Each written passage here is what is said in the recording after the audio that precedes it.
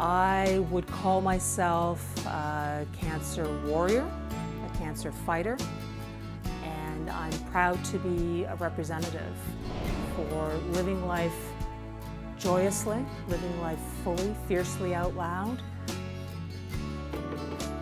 I was diagnosed with stage 4 colorectal cancer December 15th, 2011, when I was 46 years old. They found quite a large tumor in my large bowel, and cancer had spread throughout my liver and my abdominal tract, very aggressively. When I was diagnosed with cancer, I decided, all right, I'm going to make it my full-time job to be present in my life. Be present in every single second, enjoy, not be apathetic, and throw fear out the door. I ain't afraid to do nothing. She has stage 4 colorectal cancer. She's had multiple surgeries. She's got a hell of a fight on her hands. My name is Jennifer Gardiner, Jen Unplugged, and my story is a wild ride. It presented a tremendous opportunity to speak to a wider audience. And when you speak to a wider audience, you feed people and you make them feel better about themselves. Cancer can look like whatever you want it to look like.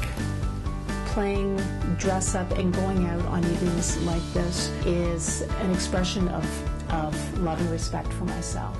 Being a documentary maker and being in television for a long time, you always look for those amazing stories that are going to touch people and inspire people. And when I met Jen, automatically I knew that she had that already. I decided to work with her and do this documentary just because she has an amazing, inspiring message that people need to hear, and a mission. And I wanted to be a part of that, and I wanted to tell that story and create that platform where she can stand up and be able to spread it as far as possible.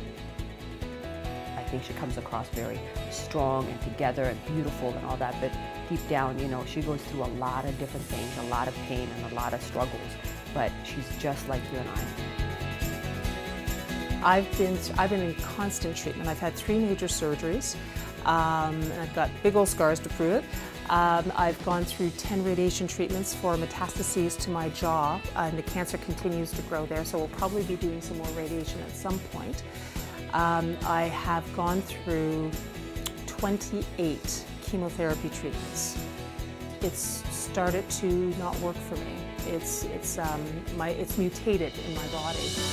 I said to her, look, just give me as much time as you can. That's all you can do.